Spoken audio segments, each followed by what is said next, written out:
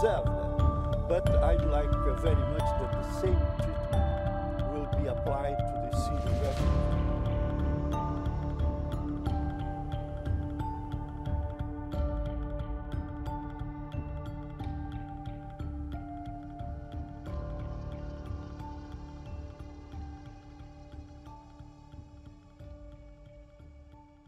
I think that's very important because this number reflects the gravity of the situation in Syria during the last 11 years. I think that it will play an important role in calling attention of the international community for the situation in Syria that is dreadful, and something that the report reveals very clearly is the absence of the protection of civilians, and no faction, no party in the conflict in Syria care about the protection of the lives of the civilians. That is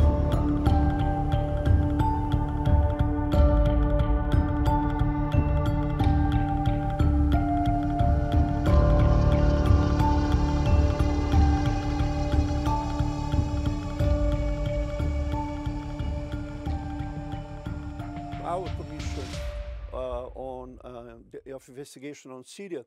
We have cooperated with several judicial systems in different countries.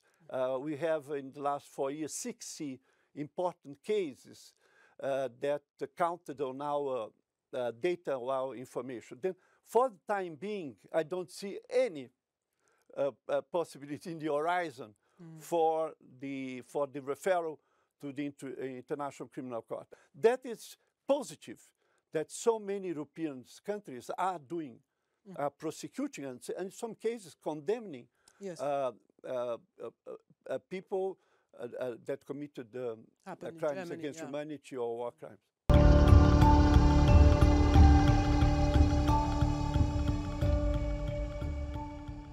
The urban environment is completely devastated.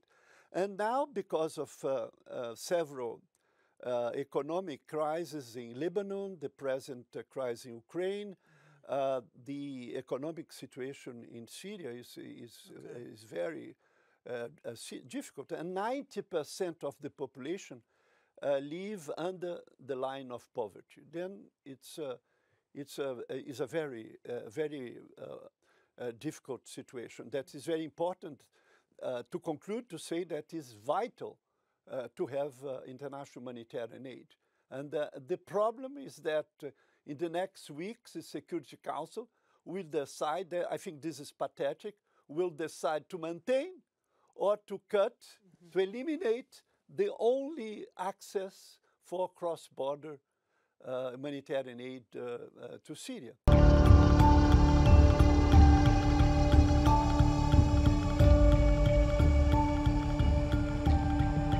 I think for me, involved with the Syrian crisis for 11 years, it's very depressing to see this difference of treatment. That is, there is open arms and generosity vis-à-vis the Ukrainians. That I don't criticize this at all. They deserve that. But I'd like very much that the same treatment will be applied to the Syrian refugees. And I have the opportunity to express this in many bilateral conversations with European countries that are very supportive of our work.